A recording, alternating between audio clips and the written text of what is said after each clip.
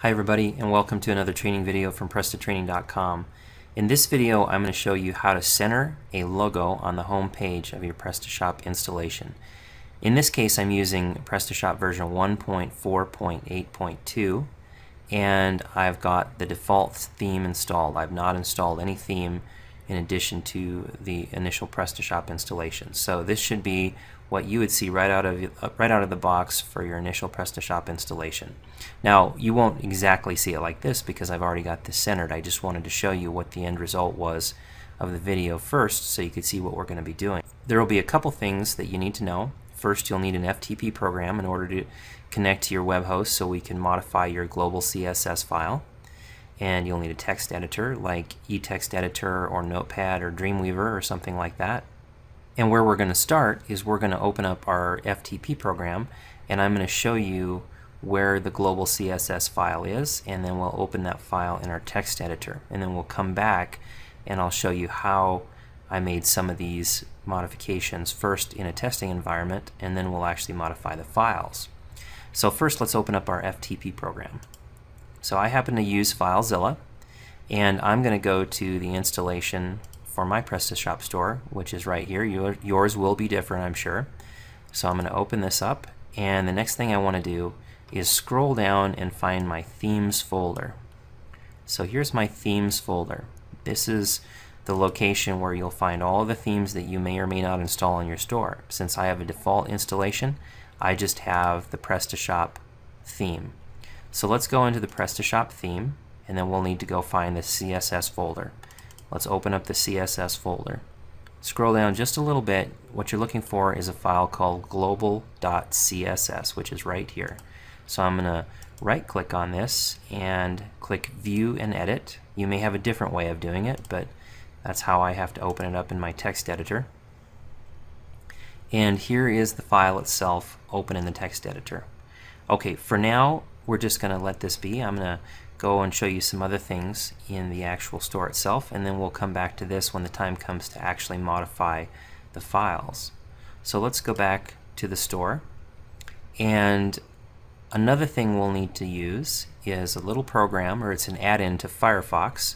There are also versions similar to this for Internet Explorer and Google Chrome, but I'm using Firefox for this demonstration, and they have a great plugin called Firebug. So with Firebug already installed, I'm just going to right click and I'm going to click Inspect Element with Firebug. And what it does is bring up a great little program down here that in this window shows you all the HTML. And then over here you can see a number of different things. I happen to be on the Style tab right now, which gives me all the CSS associated with the highlighted item.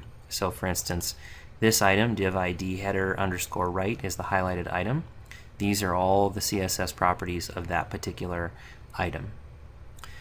So what I wanted to show you is that right now I've got this just set up temporarily. As soon as I hit the reload button, it will go back to the default state and all my changes will go away.